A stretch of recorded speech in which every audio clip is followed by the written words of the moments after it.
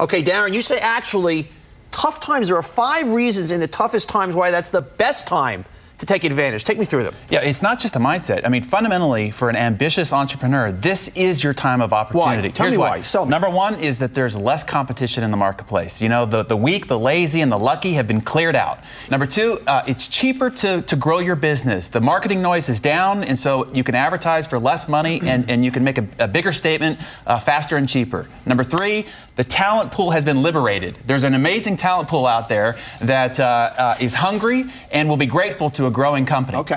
And the last thing is it's easier to establish a beachhead. If you could be successful in this market right now, when the market turns, and trust me, this too shall pass, you'll grow right along with it. Let's move on to our emails now. The first one comes from Naomi. She says, I want to go full-time with the company, but I fear not having a paycheck every 2 weeks. I work for the government. I know I can really make the company go farther.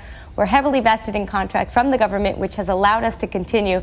When is it time to take the jump? Make sure that your part-time business replaces your full-time income before you go, or if you're going to make the leap, make sure it's only 20 or 30% of your wealth that is at stake, right. And maybe get enough contracts in place with your company that it will guarantee your cash flow going forward, or at least enough that you can factor those contracts and replace your full-time income. When you take your experience and you give agents who are trying to do very much what you did, what kind of advice do you give them? Well, it's to be proactive. But the first thing is the national economy, what's going on in world affairs, even your industry does not have to become your personal reality. Now, every month, billions of dollars of real estate are being sold. All you need is a little bit of that, and you're going to make a fortune in real estate, selling real estate. Now, if you're buying real estate, there's never been a better time. The old adage is to, buy low and sell high. The only time you make money in real estate as an investor is when you buy it. So now is the time to fill your monopoly board, because this is the time of great buying opportunities. And like the other guests, have a long-term approach, but you get 10, 15 years out. What you did today to secure real estate will make you a fortune in the next decade to come. And do you address the tough economic environment in your pitch? Yes, how you're solving a need, how your product or service is going to solve a need in the current marketplace, I think is a great position to put your pitch. Darren, I always believe people, people, people. You never go wrong investing in people. But in these tough times right now, this guy wants to be proactive. Is there any kind of good litmus test he can do as far as how much to hire, when to hire? If people are producing, now's the time that there's incredible talent out there. Go get the best talent you can get in this economy and pay them well. They will serve you. The speed of the business is going to be the speed of the people. You can't overinvest in your people. Let me just give you an analogy. Imagine I put a 30-foot plank here on the floor and I said, if you walk the length of this plank, I'll give you $100. Would you do it? Yes. So if I put that 30-foot plank between 2 100-story buildings, would you now do it? I'd have to think about it. How much are you going to give me? If one of those buildings were on fire and your 3- and 6-year-old children were on the other side, I'd run across it.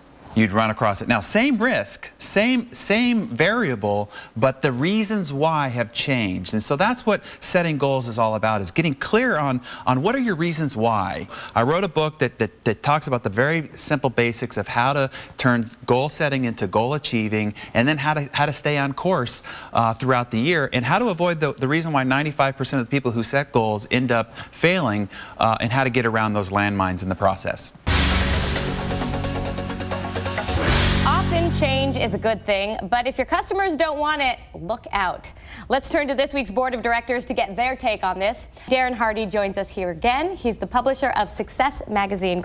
So I think this is a particularly relevant topic right now, because a lot of people are going to be looking for ways to increase their revenue as times are tough. Right. So how can you tell, Darren, if your idea is a good idea or a bad idea? I think the biggest lesson for entrepreneurs in this is spend more time finding out why your customers buy than you sit around thinking about what you can sell them. If you truly know what it is that they're interested in, you'll know where to take the business. They need to lead you in the direction that the business goes, because you need to match the value enhancements with the values of your particular customer base. I'll give you an example. We thought with Success Magazine, we knew why people wanted to read it. We did a survey and found out it was very different than we thought. So we changed our marketing and we changed some of the editorial that we focused on, and our subscription growth doubled because we asked what the customers wanted rather than projecting and guessing and supposing what it is we thought they wanted. Darren, big success magazine, Risk 101. Nothing great was ever achieved without somebody taking a risk. Okay, speaking of which, Dustin's got a problem. He writes, I'm married with 3 children and I'd really like to make more money. My manager was just fired and I want his job. I've been doing all his work to prove that I'm right for the job. Is this the best way to go about getting the job, Darren? I say always do more than you get paid for to make an investment in your future. Go to whoever is going to be making the hiring decision and tell them you want the job and ask them what it's going to take to get it.